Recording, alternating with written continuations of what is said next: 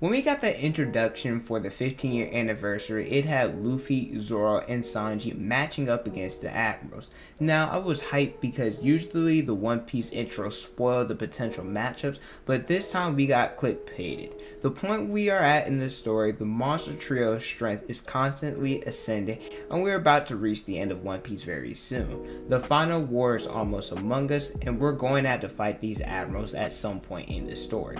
So in this video, I'll be talking about which Admirals I think the Monster Trio will go against, because I don't think the matchups we saw in the intro are set in stone. If you guys enjoy regular anime content, then make sure you guys like the video, subscribe to the channel, and hit the notification bell so you guys never miss out on a new video. With that out of the way, my name is Potential Unleashed, and let's talk about the Monster Trio and Admiral matchups. Now, I think the matchups that these characters will have, there are a few factors in play where it could determine who the matchups actually are. Some of those include like characters like Fujitora and how his relationship is with Akainu, his sense of justice, and the fact that he likes Luffy. When it comes to Fujitora, I think out of all the Admirals, he has the best sense of justice, and the fact that he wanted to get the Warlord, have that system abolished, which he did in episode 967. And Fujitora, he clashed against Doflamingo because he noticed that something wasn't right that was going on there, that previously with Crocodile that he had seen that the Warlord could not necessarily be trusted. Then there's Luffy and the fact that I believe when they first met, after Luffy helped him when they were cheating, he was like, yo, old guy, you're strong. Do I know you from somewhere? Who are you? And Fujitora was like, I think it's best for the both of us that I don't answer that question. Later, Luffy told him that he liked him, and Fujitora looked and he laughed. That was such a wholesome moment. And then Fujitora, he let Luffy get away, saying that he wished that he didn't blind himself so he could see what Luffy actually looks like. And then when it comes to Akainu, we see that when he bowed to King Riku about the Navy and Marines apologizing because of what they did in Dressrosa and letting Doflamingo take over, and Akainu, he got mad saying that, oh, the Navy shouldn't have to do that, and he said he can't come back to Marineford headquarters until he has Luffy's head. And there's other characters like, I believe Aokiji, he's a mystery. We know that he went against Akainu, that they fought for 7 days for the role of Fleet Admiral. And I would say out of, if we include him, out of all the Admirals, I'd say that Aokiji is the second strongest. But we don't necessarily know his role in One Piece. We don't know if he's a part of the Blackbeard Pirates, like some people speculate.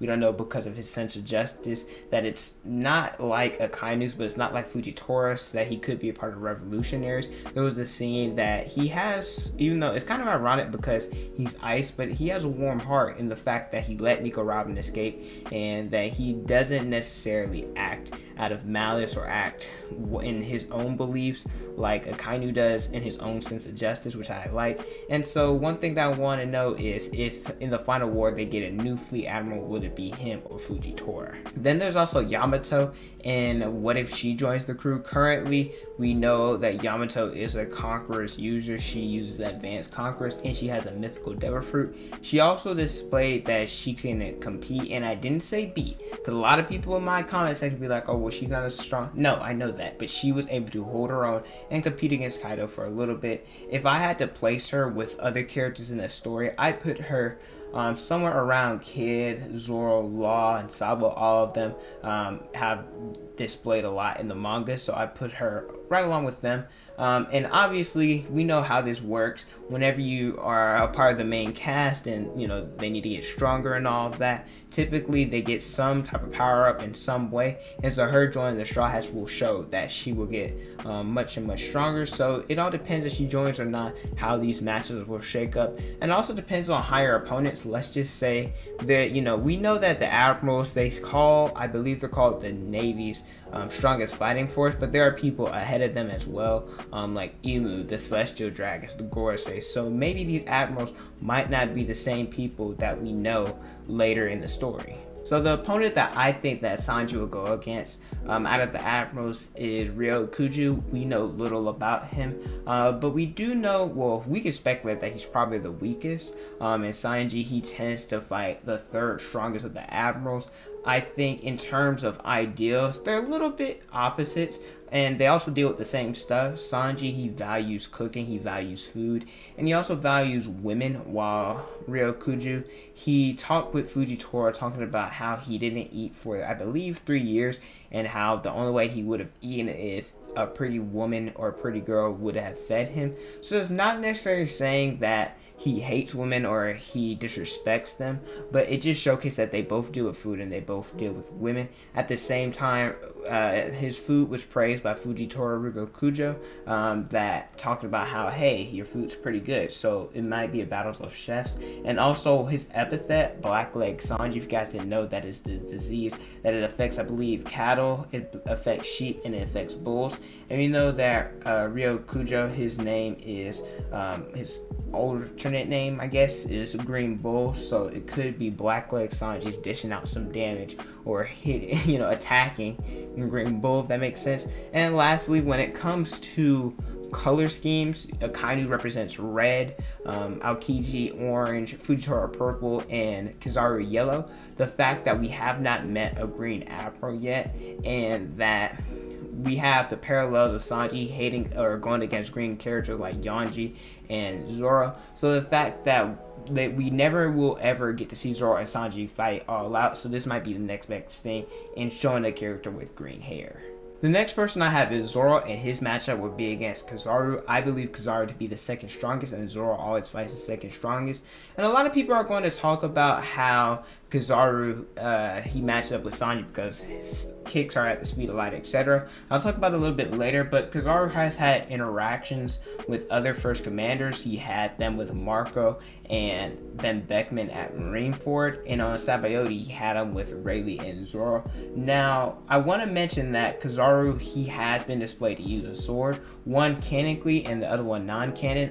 One was against Rayleigh at Sabayoti, and the other one was against Z on film Z, which is not canon, but I do want to make mention of that. So Kizaru, just because that, I want to make mention, because Zoro, he fights a lot of people who aren't necessarily swordsmen. I mean, he fights a lot of swordsmen too, but those people include King, Pika, and Kaku with an asterisk, and I guess Dad's Bones. Dad's Bones, it was just his devil fruits that made stuff like blades and sharp. And Kaku, different times with his devil fruit, he would use that to his advantage. Like, it would allow him to do like more tempest kicks, and he attacked with his nose as well. Then there's Pika using stones to his advantage when Zoro was able to cut through stones. And King, he used his devil fruit and his Lunarian powers in his not, I guess, pterodactyl-like zone devil fruit in order to attack. And he also used magma. So not necessarily, you don't have to be a swordsman to fight Zoro. So when people say that, oh, well, Kizaru's not a swordsman, I throw that out the window.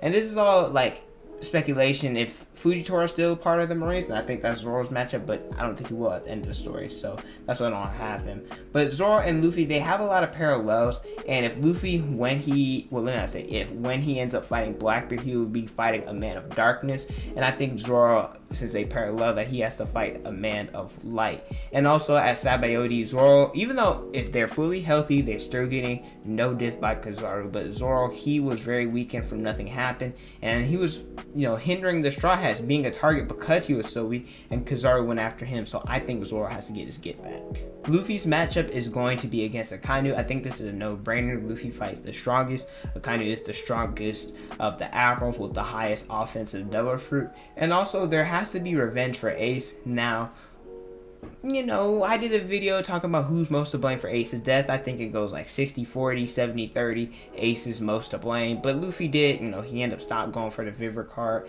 And so it kind of made Ace into a donut. And so Luffy has to get his revenge for that. Or Sabo, one of the two. But that all depends if Luffy fights a higher opponent. He still has PTSD from Marineford, and how Akainu, he still lives in Luffy's head rent-free. So I think he has to get him for that. And like I said, him and Zoro parallel. Zoro, like I said earlier, that he held the crew back going against Kizaru, and in the rescue against Ace, Luffy, he kind of held them back, and because of him, Ace died. So as a result, they both have to go against the person that they held somebody back with, if that makes sense. And so when Kizaru, he scarred Luffy, Luffy was unconscious, so I think Luffy has to be able to go against Akainu and showcase that he's stronger than him. But these are the matchups that I have for our monster trio. Like I said, it all depends on a few factors depending on who's all the Admirals at the time and what characters join the crew or who's strong opponents that pop up randomly. But thank you guys so much for watching. Don't forget to like, comment, and subscribe. Also hit the notification bell so you guys never miss out on a new video. Follow me on Instagram, Twitter, Snapchat, and TikTok. It's on the screen and in the description below. Thank you guys so much for watching, and don't forget to unleash your potential.